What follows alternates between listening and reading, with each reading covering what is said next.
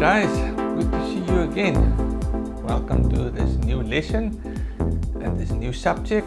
Subject we are studying now is biblical preaching, and it is a very exciting book because it will teach you a lot of practical skills, how to prepare a sermon, how to study the text, and how to apply it. And that is one of our public functions as leaders. Is we have the great opportunity and responsibility and the anointing upon our lives to share the word of God publicly with other people. Two main places where we preach is sometimes we preach in public, and it's become more and more challenging in these days after the coronavirus to find opportunities to preach the gospel. Like when I used to be a student, we used to go to different villages in Africa, and then we invite everybody, and then we gather them together in big open spaces, and then we would preach the gospel to them and tell them about the beautiful story of the Bible and of Jesus Christ, and then we would invite them to accept Christ. And that is really excited. If you still have that opportunity to share the gospel in that way, we will teach you in this session how to do that. And then of course the biggest portion of our preaching is in the churches, where we preach to our congregation as pastors, and that is a wonderful testimony and a wonderful experience. And remember that your walk with God will determine the depth of your preaching. Some people are naturally great public speakers, and they can stand up and they can applaud to audiences, and people listen to them, and they are excellent in speaking. But in order to be a good preacher, you need the skills and the techniques how to convey a good message. And you'll remember that right first lesson we've looked at teaching principles, and those principles you need to apply in order to convey a message in such a way that people will understand. Second of all, you really need the inspiration of the Holy Spirit. And if you walk with God in your private life, He will manifest in your public life. So you'll never be able to go beyond your personal walk with God. And that is very important for you as a pastor, to walk privately before God and find your anointing with God. It's like having a motor car with a big engine, like a V12 engine, and it is immense power and can come to great speed. But if you don't put petrol in the tank, that beautiful engine cannot reach its optimal speed. And so is with us. There's lots of aspects. We can be gifted as a public speaker, but in order to convey the message, we need certain skills to convey the word of God to people. And then we need the anointing of the Holy Spirit. So there's a lot of powers at work. There's natural talents, there's learned talents, and there is supernatural powers at work as we preach. And this is what I'm going to teach you, and we are going to study that, and you will have some examples and some practice in your class. So I want to encourage the teacher to set aside some time in your sessions together, where the students are going to prepare a sermon, and then you're going to give them feedback. You see, if we don't get feedback on how we preach, how can we improve? Because we have this beautiful gift of God, the Word of God, which we want to convey and bring over to people in a way they can understand, and the way it can touch their lives, and their lives can be transformed into the image of Christ. And that is our calling.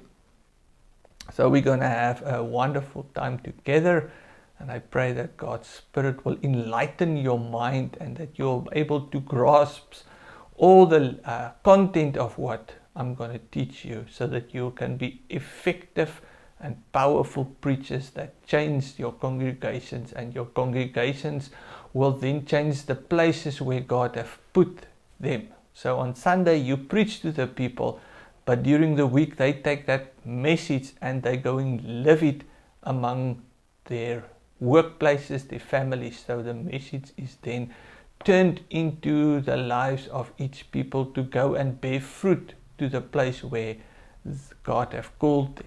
So God called you to look after the people, and the people also have responsibility and have to be stewards of the word of God, not just to be hearers who deceive themselves, and not just be hearers to receive the word of God and take it for themselves, but to take it into their congregation, and that is their workplace. So we are on page 1, the apostolic preaching, and in this session we are going to do the introduction, and then we're going to delve into the different ways of preaching, and I'm going to teach you some techniques how to study the word of God, and we are going to go through a lot of samples in the class so that you can start and understand how it should be done. So this course is an overview of practical task of sermon creation. Sermon creation, that is the key word there. It involves interpreting the scripture and then shaping that study in a fashion that's preached sermons that are biblically accurate, that's important, that's Christ-centered, and it is motivating. So the goal is faith, repentance, and obedience. That is in very short. So you've done the course Bible Survey, so you have to bring that book along. You have done biblical interpretation, bring that book along, and then while we go through the book of preaching, we will use those books as references as you're going to do some practical work in the class. So interpret the word of God is number 2 there. Focus on the past. Past means what have happened before, and what have happened before is God spoke in many ways through many books, and it is written down in the Bible, and we have to delve into that to find that which God have revealed to the original authors. From Moses, the book of Genesis, to the Apostle John in the book of Revelations, is this book we call the Bible, which is the Word of God. It's inspired by God. It is trustworthy. It is useful for teaching, and it is our only source of divine truth which we can build on. So that we need to learn and understand what was written there, and then how do we apply that which have God revealed to the authors of the Bible? How can we apply that? And that is the 2 main parts of sermon preparation and preaching, is studying what is it meant originally. You'll remember the different literary styles, poetry, prophetic writings, the Gospels, the letters of Paul, all different literary styles. And each one have unique methods of interpretation. So that you're going to apply that. And then you remember the Bible survey. We went through the Bible very fast and very quickly to give you the overview. But by now you probably would have read the whole Bible. So you have done your homework, you've read through the Bible, and now you are ready to preach. And it's important, we are God's instruments, and God has entrusted us this task and responsibility to speak His word into the lives of our congregation. There, number 3, it reminds us that we must use the Bible survey and the Bible interpretation, and you should have done those courses before you do preaching, otherwise you will not understand what we refer to. So what is the objective? There's 3 major objectives. The first one is to study and interpret scripture and have a Christ-centered application in your current preaching context? How is this uplifted Christ? Remember, Jesus said, when I am lifted up from the earth, I will draw all men unto me. So one of our responsibilities is to uplift the glorified, resurrected Christ in the midst of the people. And as we lift him up, he will draw people unto us. So that's also a strategy for church growth. The more we uplift and glorify Christ, he will entrust people unto us. Secondly, understand the practical topics of explanative, redemptive themes, illustrations, applications, is ingredients to a Christ-centered sermon. So there's steps. Explanation, what is explaining the scripture to the people. There's some major topical themes which we have done in theology, or if you haven't done theology, we're going to study biblical theology. We're going to do theology of Christ, theology of God, theology of the Holy Spirit, and the Christ-centered life. All those will give you major themes. And then you have to learn how to take all these ingredients and put them together in a sermon which you are going to preach. So the foundational concepts to understand how Christ is the center of the Bible story and the appropriate focus of every sermon. And then there's a warning, our preaching must not be legalistic or moralistic, but motivate people how to believe the gospel and obey it. And there is some acknowledgement of Reverend Jim Whittle, who was an author, and these notes were compiled through him, so may God bless him. So, on page number 2, some background for you to understand preaching the good news. So the preacher is a herald, the one who announces the good news. So there is 2 major Greek words which we're going to explain to you. And the first one is evangelizo, or plainly preaching the gospel. So evangelizo, which means announcing the good news. And that is, Jesus said, I came to bring you the good news. Repent and believe the gospel. The gospel is good news. It is not a philosophy, it's not insight, it's not an opinion, it's not principles we need to obey, it's not historical context. It must be in the theme of the good news. We can read 1 Timothy there, 1 Timothy 2 verse 5 and 6. For there is one God, and there is one mediator between God and men, the man, Jesus Christ, who gave himself as a ransom for all, which is the testimony given at the proper time. And then 2 Timothy 1 verse 9 said, God saved us and called us to a holy calling, not because of our works, but because of his purpose and grace, which he gave us in Christ Jesus before the ages began, or before the foundation of the world, which is now been manifested through the appearing of our Savior, Christ Jesus, who abolished death and brought life and immortality to light through the gospel. So gospel preaching is always gospel. It is not our idea, it's not our opinion, it's not our theology, it is divine revelation of God himself who revealed to us the way of salvation. And that is compiled for us in the 66 books of the Bible. There's 2 main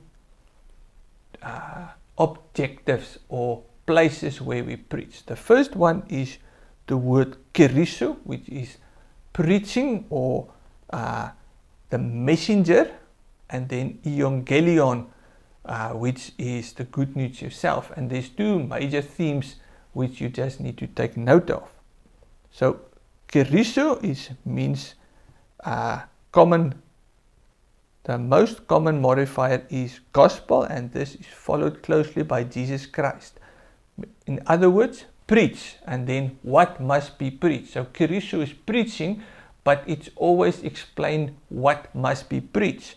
So we preach repentance, we preach forgiveness, we preach the kingdom, we preach Christ alone, we preach Christ crucified, we preach the death and resurrection, we preach eternal life. So preaching with the major topic, so that refers to topical preaching, which is biblical topics which we compiled. And then evangelizo, which means the good news itself. And the objective is the kingdom, the word, the gospel, faith, atonement, preach fulfillment.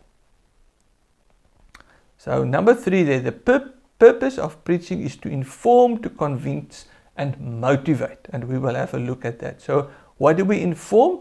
We inform them the truth. Just remember, in the Old Testament, God said you must love the Lord your God with all your mind, with all your strength, with all your heart.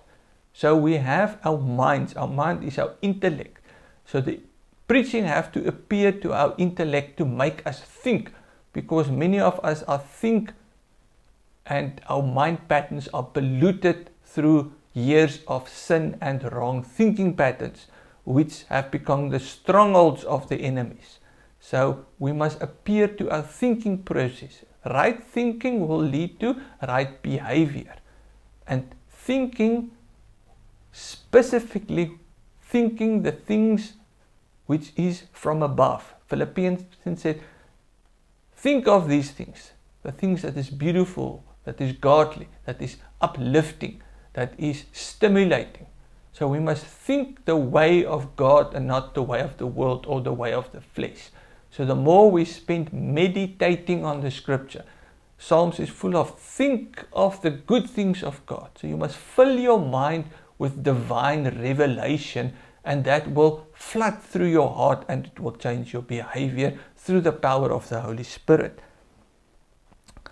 The Holy Spirit will convince people through our preaching. So we have a divine partner in our preaching, the invisible witness, the strengthener, the one who convinces people as we preach. He empowers us to preach, but while we preach, He works in the lives of the believers who listen. He convinced them to live more holy lives. He convinced them of sin. For the sinner, He convinced that they are sinners. And then motivate us. Motivate to keep walking in holiness. So we are a speaker, and all these mighty powers is working through us to bring change. So we need all these 3. We need to inform people, appeal to the mind. We need to convince people, appeal to the heart, and motivate people, change their behavior so that they can live, and their attitudes, their behavior, their motivation, the way they conduct each other will be changed so that people can see Christ in them. All scripture point to Christ. Remember the story of John 24, as Jesus, after He appeared, after He was raised from the dead, He appeared to the 2 disciples on the way to Emmaus. And He spoke to them there from verse 44. You can read there on the bottom of page 3. These are my words, and I spoke to you while I was still with you, that everything written about me in the law of Moses and the prophets and the Psalms must be fulfilled. So that is the intellect. He appealed to the intellect. Then He opened their minds to understand the scripture. That is the work of the Holy Spirit. He needs to open the minds so that we can understand it. And He said to them, thus it is written that Christ should suffer and on the 3rd day rise from the dead, and that repentance and forgiveness of sins should be proclaimed in His name, beginning in Jerusalem, and you are witnesses of these things. So they knew the scripture, but they haven't received the Holy Spirit yet, so their minds wasn't enlightened so that they can understand it. But if they didn't have the scripture, it was hard for the Holy Spirit to work. Think of those unbelievers who have never heard the gospel. The Holy Spirit is working in their lives and preparing them that when the seed of the gospel is sown in their midst, He will let that seed grow, but we as his witnesses, we have to go and sow the seeds. On page 4, Paul affirmed this in Ephesians 3. It said, now has been revealed by his holy apostles and prophets by the Spirit. You see, the holy apostles refers to the New Testament, the prophets refer to the Old Testament, and by the Spirit, preaching the good news of the unsearchable riches of Christ. Number 3, that is why Paul instructs Timothy to preach the good news. All scripture is God-breathed and it is useful for living. He said God is going to judge the living in the dead and the kingdom. And we must continue to preach the good news. John 16 says, when he, referring to the Holy Spirit, the helper, comes, he will convict the world of sin and righteousness and judgment. So what is that? Sin, because they do not believe in me. That's very powerful. If you do not believe in Christ, it is sin. Righteousness, because I go to the Father and you will no longer see me, to do what is right. And judgment, because the rulers of this world is judged. Powerful witness that Christ have overcome the evil spirits and they are judged. Spiritual preaching is a matter of taking every text of Scripture and revealing Christ. Unbelief is vanquished by the gospel. Now, my dear friends, we are going to go through a lot of content, and I am going to give that responsibility to you to go through that on your own, because by going through this in the class, we will never be able to cover the content. So on page 5, you'll see there number 3, preaching in Acts. So I'll go through Acts and then I'll just highlight each Bible book in the New Testament, the topic, but it is your responsibility to go with your Bible and reference these verses, read them, and see how it applies. So that will be homework before the next class. So first of all, the apostolic witness. It is vital, if we are to imitate the apostles in spiritual preaching, that we must examine how they preach and what they preach. They are examples, and we are the generation after the generation after the generation. We got our gospel through one of the 12 apostles. Each one of you, the person who told you the gospel, the person who told him the gospel, and if you go on and on, some of you will find, it was John the Baptist. No, sorry, it was John the Apostle, he preached. Or maybe it was Matthew. Or maybe Thomas, he went and he preached in India. And if you may be in Russia, maybe it was through Stephen, or it was through Andreas. Or if you're in the Middle East, somehow some apostle came to you. If you're in Europe, it was probably through Paul. There's some apostles who went to Africa. Maybe you are one of those whom the Ethiopian eunuch got converted on his way in Samaria through the preaching of Stephen. Maybe you are one of those generations. So somehow you preach the gospel and you can learn from those who you heard the gospel from. These messengers, we find common themes in preaching to the Jews and the God-fearers. The apostles point to Jesus. So Jesus in the Old Testament and how he fulfilled the Old Testament. They were referred to Abraham and to Isaac and to the law. But remember, the Jews who stayed in Israel, they had an Old Testament, they had a long history. But then in Acts there was a turning point where Paul said, I'm no longer going to preach to the Jews. Peter was the apostle to the Jews. Paul was the apostle to the Gentiles. And he used a different technique because God revealed it to him. He spent 3 years in the desert where he met Christ, where Christ manifested himself to Paul as he testified. And through that he got a message and he preached that to the Gentiles. And he would refer to creation. He would refer to sustaining. He would refer to the universal need for forgiveness and the grace of God. Important, some of you might be still living in an area where you identify with a specific nation, and in a nation you have tribes and clans, And here we see the danger of tribalism. So in your area, don't allow tribalism to confine you and grip hold of your mental capacity to preach the gospel. We don't find our identity in a tribe. We find our identity in Christ, and Christ has redeemed us from our tribalism.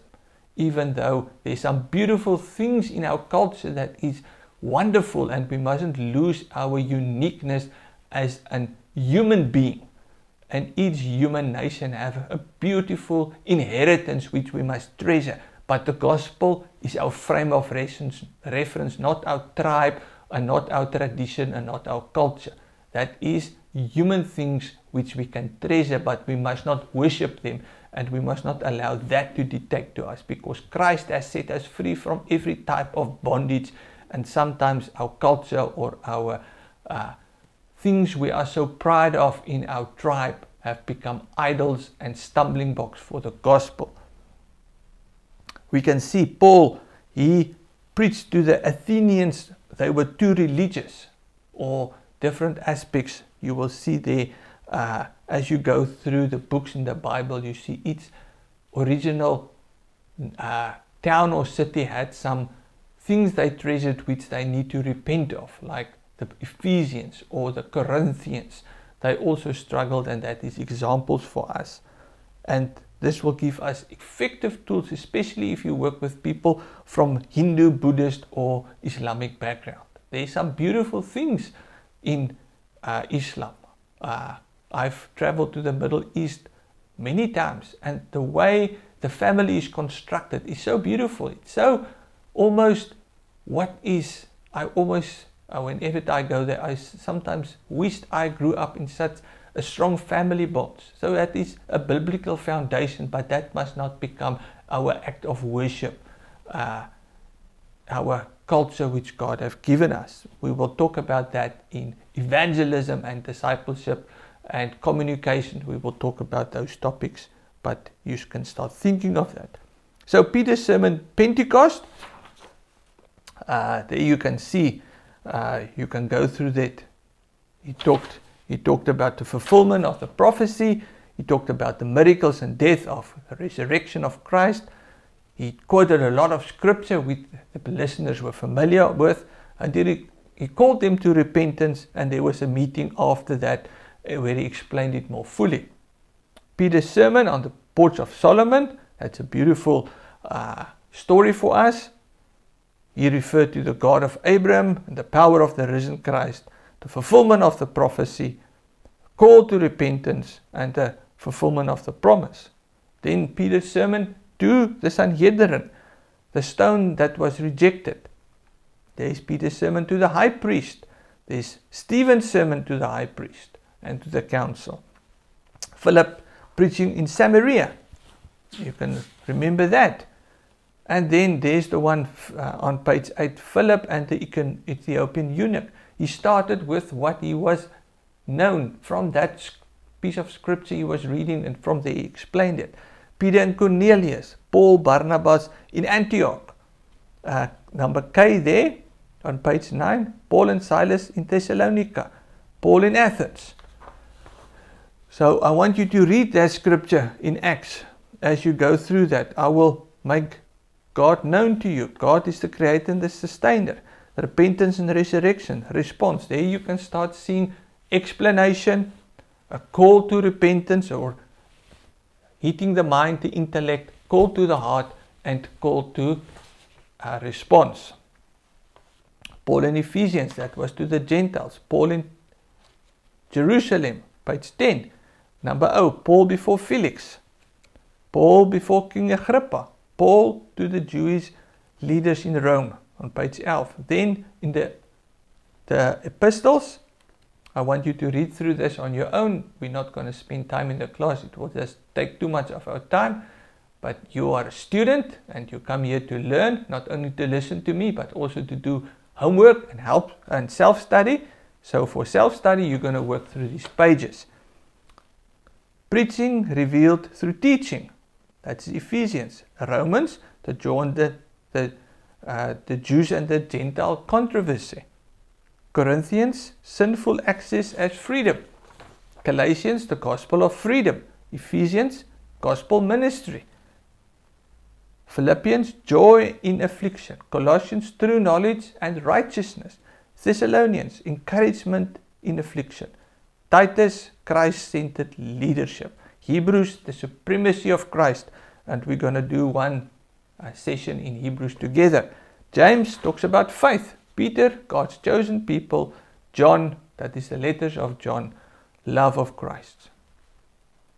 So my friends, that is the end of this lesson. In conclusion, preaching good news in evangelism and edification.